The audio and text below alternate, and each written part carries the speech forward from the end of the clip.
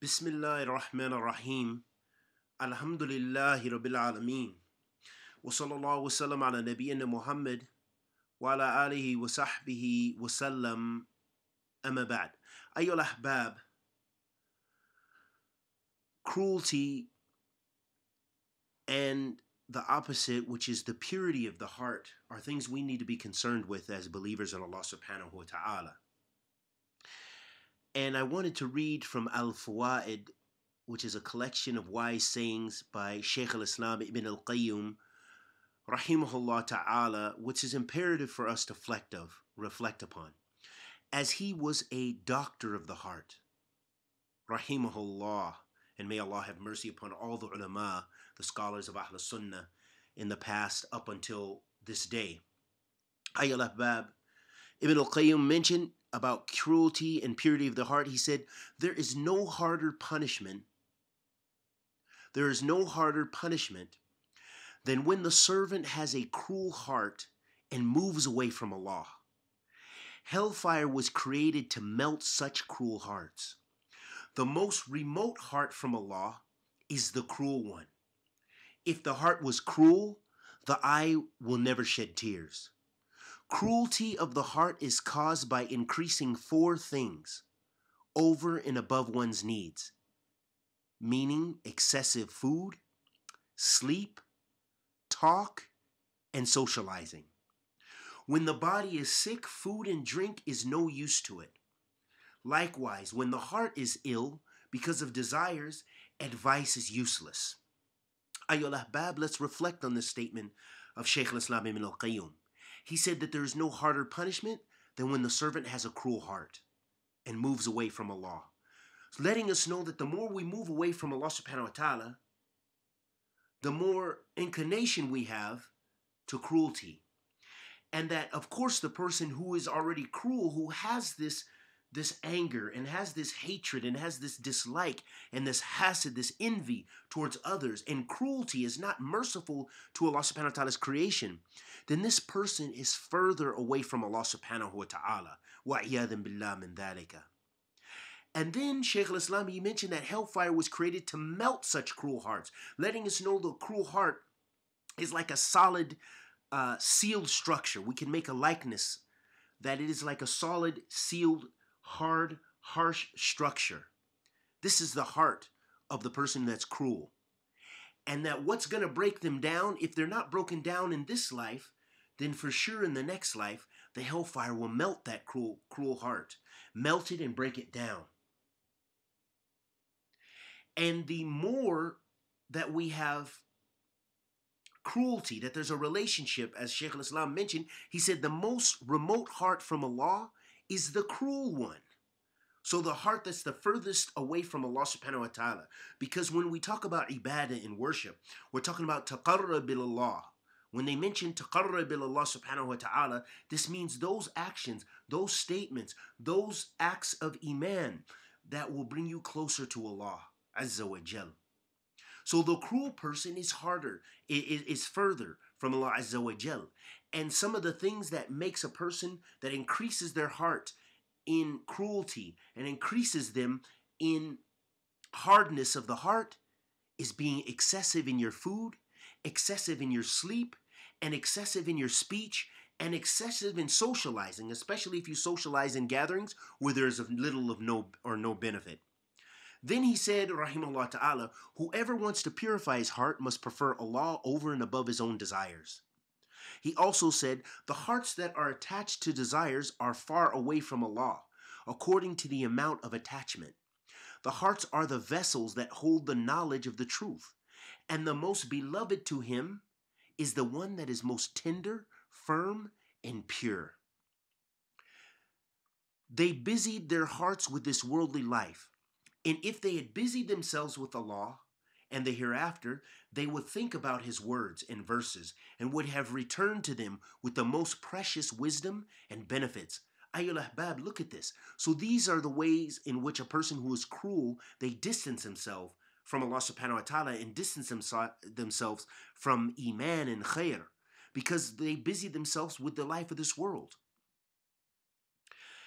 Then he said, rahimahullah ta'ala, if the heart was fed by remembering Allah, again we've mentioned countless times soul food, if the heart was fed by remembering Allah, became satisfied by thinking about Allah, and purified from evil and desires, it would see wonders and be inspired with wisdom.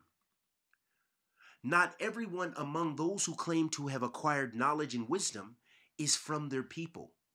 The people of knowledge and wisdom are those who revive their hearts by overcoming their desires. But those who control their hearts and revive their desires, knowledge and wisdom are just words on their tongues. وَعِيَاذًا بِاللَّهِ مِنْ ذَلِكَ. And may Allah protect us from not practicing the knowledge that He blesses us with.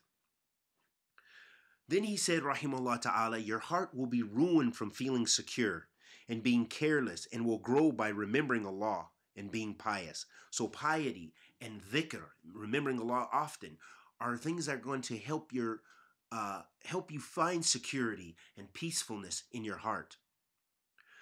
If the hearts neglect the tables and the pleasures of this worldly life, they will sit at the tables of the hereafter among the people who are invited to this. But if they are satisfied with the tables of this worldly life, meaning the pleasures of this worldly life, they will miss the others. So meaning that the more satisfied you are with this worldly life of being comfort and striving to attain this dunya, this worldly life in the zina of the dunya, then this could be at the expense of your akhirah. It doesn't mean that we have to throw away worldly life. So we have to understand the context of what Sheikh al-Islam is saying here. He's not saying, because as the ulama have mentioned, that zuhud is not that you just get rid of your worldly possessions, no, or that you have one thobe, or that you're dirty or something like this. No, but zuhud, or real asceticism, is that you don't have love. Your love is not attached to this worldly life, meaning you're not attached to having to marry 4 wives necessarily. You're not attached in love and desire to have all the wealth, but you want those things to help you be obedient to Allah. Sheikh al-Islam then said, longing for Allah in the meeting with Him is like a breeze that blows through the heart and removes the blaze of this worldly life. And then he said, the heart will rest and feel relief if it is settled with Allah, and it will worry and be anxious if it is settled with people. It is as impossible for the love for Allah to enter the heart that is full of love for this worldly life as it is for a camel to pass through the eye of the needle. And this is also witnessed in the ayat where Allah subhanahu wa ta'ala mentions that the more you love this dunya for the one who's wealthy and the one who strives for wealth instead of strives for the akhirah, then this person, it's harder for them to enter the paradise because they're so attached to this world. If Allah loves His servant, He makes him for Himself, chooses him for His love, and selects him to worship Him. Allah will let His servant's tongue be busy in remembering Him, and his limbs will be busy serving Him. The heart gets sick as the body does, and its cure is in asking for forgiveness and protection. It also becomes rusty like a mirror does, and it is polished by remembering Allah. The heart can also be naked like the body and can lose its dress and decoration, which is piety, and can feel hungry and thirst like the body does, and its nourishment is knowledge, love, trust, and offering service to Allah. This is beautiful wisdom from Sheikh al-Islam Ibn Al-Qayyim. And let's reflect on the last statement that he said. He said the heart gets sick as the body does. And the Prophet ﷺ said, Inna fi jizd mudghatan, idha salaha salaha jizd kullu, wa idha fasada fasada jizd kullu, ala wa hiya qalb.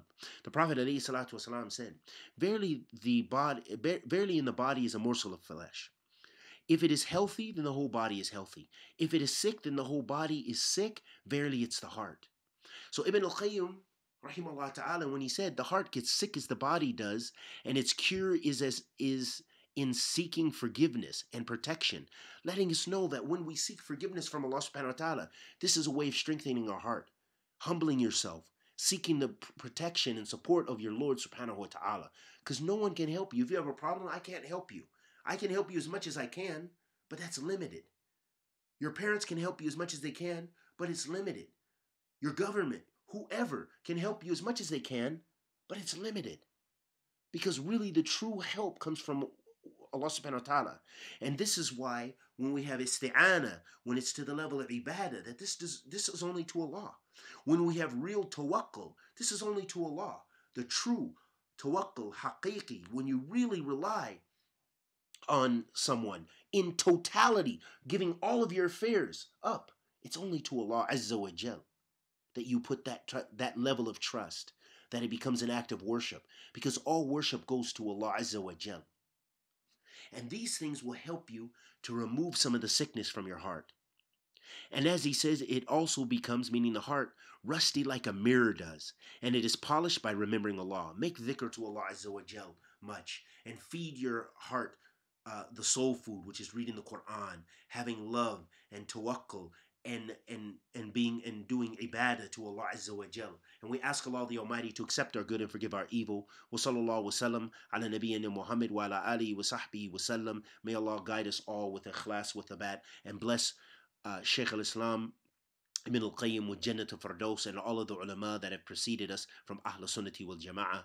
Wa sallallahu wa sallam ala nabiyyina Muhammad.